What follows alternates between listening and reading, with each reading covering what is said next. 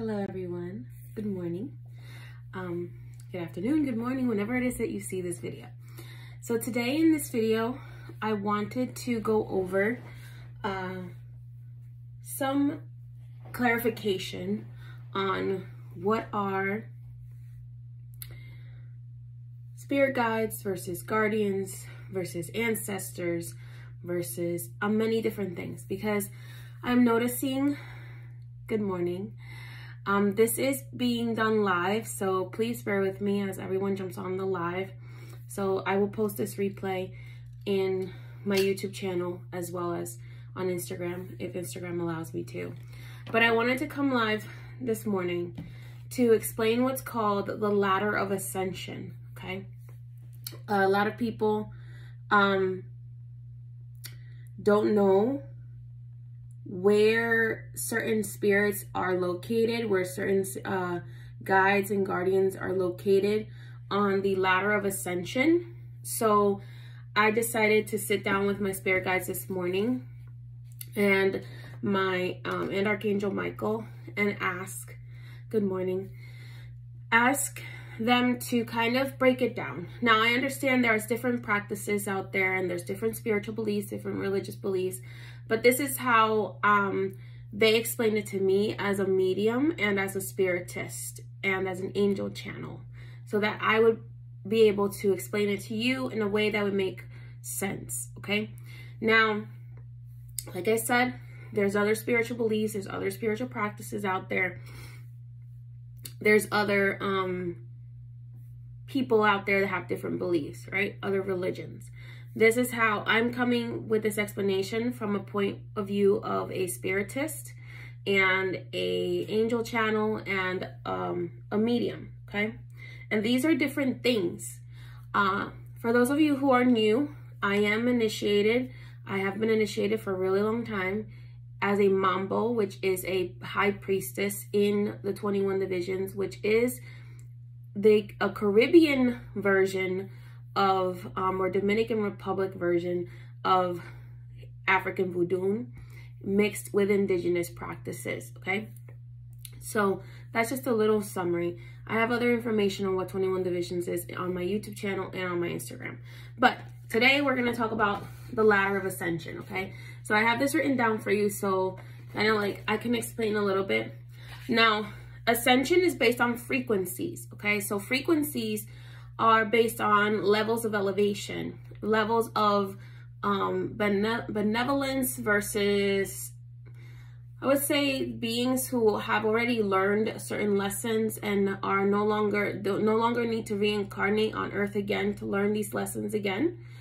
So, and some of these beings never even incarnated. They never went through the human experience, okay? So here's what I'm going to go ahead and just go through the ladder. On the very, very top of the ladder, right? So if we go from God down, on the very top of the ladder, we have what's called the God and Goddess, King and Queen, okay?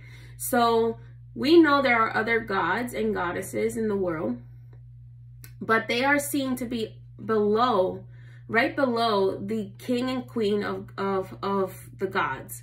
So we have the God and Goddess, King and Queen. These, some people may see these as the sun and the moon energies, okay? So this is the God and Goddess, King and Queen, creators of everything, that type of energy. Then right below it, you have the old gods, which are like, you know, Aphrodite and any of the Norse gods or Roman gods or any of the African gods or Egyptian gods or whatever. You get my point. So you have the God and Goddess, King and Queen on the top. Then right underneath that, you have what's known as the old gods. Then below that, you have the demigods, okay? So this would be somebody like, if you perceive Jeshua to have been more than an ascended master and to have been like half God, half human, because he was conceived of a human woman and his father was God, then if you perceive Jeshua to be in that ability, then Jeshua would be here as part of the demigods. When I say Jeshua, I'm talking about what people know as Jesus. Now, another demigod you may know is Hercules, because he was the son of a human woman, and his mother and his father was Zeus, the god of the Roman pantheon. Okay, I believe Roman or Greek. So you have demigods here. Then you have angels that don't deal with humans. So these would be like throne angels, Ophanim, the cherubim, these angels that don't deal with humans at all. They don't care. Their job is to deal with other aspects of the universe, and they don't deal with humanity. Okay. Then under there you have the archangels and the angels of death. Okay. So under the angels that don't deal with humans, then you have the beings that's the first beings that actually start to deal with humans and human affairs, and that is the archangels and angels of death. Okay. Then under there you have spirit guides and guardians. Under the archangels and angels of death, you have spirit guides and guardians. Some examples of a spirit guide. A spirit guide is like a mystery or a loa, okay, where a guardian would be like an orisha, for example. Orishas are guardians of the head. That is literally what the word orisha means. It means guardian of the ori, which is, the ori is your crown, okay? And mysteries are on the same level as them, but they're not the same. The mysteries or the loases are seen more as ascended spirit guides that have the same power as the orisha, but they don't have the same purpose or the same design, if that makes sense. They each have their own job. So orishas are more guardians, whereas mysteries get more involved in your human day-to-day life, and they guide you. Both of them guide you in some aspect, okay? Mysteries are more involved in your guidance. Other spirit guides are more involved in your guidance. In this area right here of spirit guides and guardians, you can also include your own cultural guardians if you don't practice like the voodoo or orisha practices. There's other spirit guides out there, okay? So in that area, in spirit guides and guardians, you would include whatever your cultural spirit guides are. Then underneath that, you have what's called the deified ancestors. In my tradition, for example, that would be like the barons, the gedeses, and the madamas. They are responsible for taking care of the dead, people who travel. They're the ones that pick up dead spirits, who pick up the dead who are in this particular practices.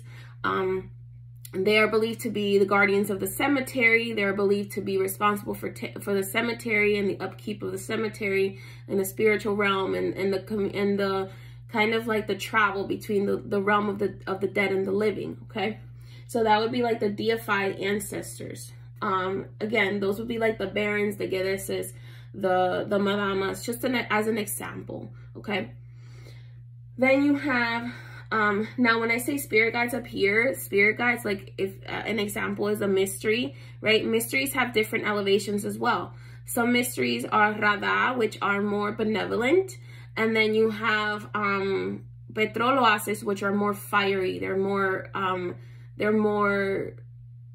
They kind of balance off the radaloases. They're not bad, but they also tend to be much more strict and much more like they will, if you don't listen, like you're gonna get yourself nipped. Okay, so you have in the mysteries, you have the rada, which are the much higher, perceived to be higher elevated than the petro. Then you have underneath the deified ancestors, right? So we went spirit guides, guardians, deified ancestors. Then we have our ancestors. These are our own lineage ancestors. Now, most ancestors are 4 generations and up. Okay, so if you have, for example, your grandmother who lived in your same lifetime, unless she's been dead for over 20 years or so, we usually don't see her as an ancestor. Usually it's around the 20-year mark of their passing, 20 years, 25 years, that they start to move into their elevation as an ancestor. But they're not ancestors yet unless they've been dead for over almost 3 decades, okay? And that is an ancestral spirit that's above like 4 generations usually. Okay. Then underneath the ancestors, you have what's known as the dearly departed or loved ones. So these are your loved ones that have passed on the other side. These are like cousins, brothers, sisters.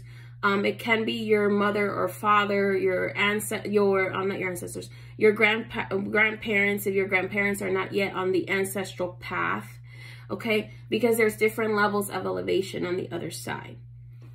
Then, so your dearly departed are right below your ancestors. You can put your dearly departed on the same altar as your ancestor altar, but understand that they're different and they have different levels of elevation. Then underneath the dearly departed, you have what's known as the nature spirits. So spirits such as like fairies, spirits such as like mermaids, such as dragon energies, such as plant spirits. Those spirits are underneath what you would call the ancestral and the dearly departed realm in the sense of elevation. They're higher elevated than us, but they're kind of in between the ancestral realm and our realm, okay? But so underneath the dearly departed, you have the nature spirits, the animal spirits, plant spirits, all those kinds of things. That's why they can help us in our magic, because they are slightly higher elevated than us. So they have a little bit more a little bit more energy when it comes to helping with situations in the spiritual realm and turning spiritual situations into physical situations, okay? Then you have, underneath them, you have the lost and intranquil spirits. Now, these are the lost and intranquil spirits that really don't have any bad intentions towards others. They're just lost. They're just trying to find their way. They're not really, they're intranquil because they have unfinished business. So this would be considered the limbo realm, okay? So limbo realm.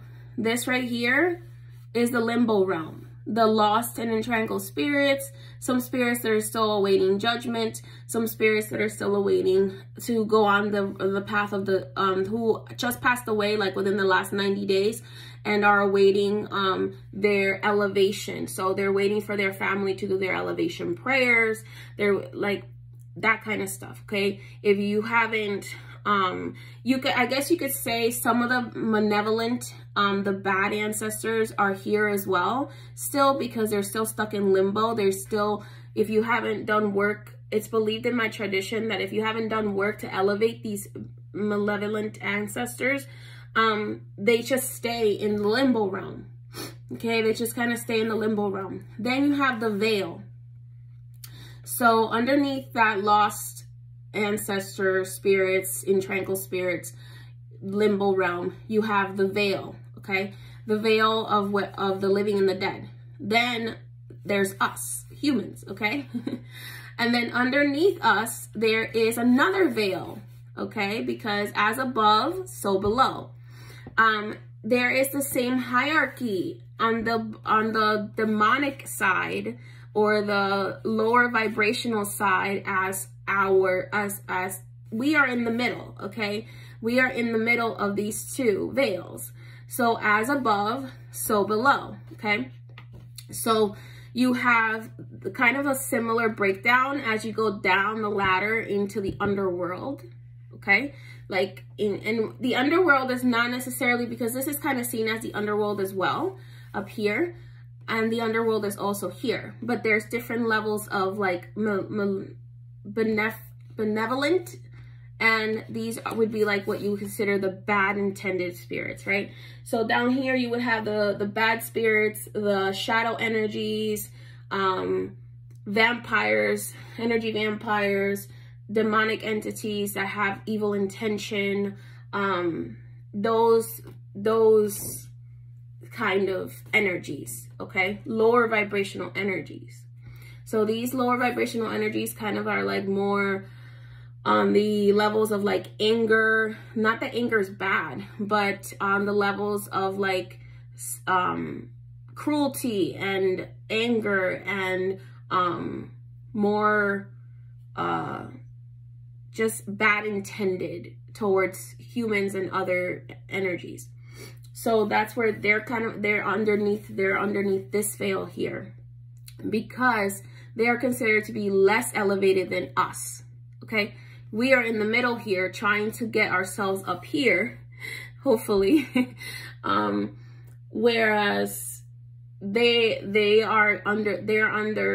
considered part of the underworld realm, right? So many traditions have what we call like a hell, right? But in reality, these energies, they dwell within the human realm. These hell energies that people want to talk about, they kind of dwell in the human realm. They're kind of like on earth, and they're always constantly trying to test us, okay? And different people have different beliefs, right? But most humans don't end up down here.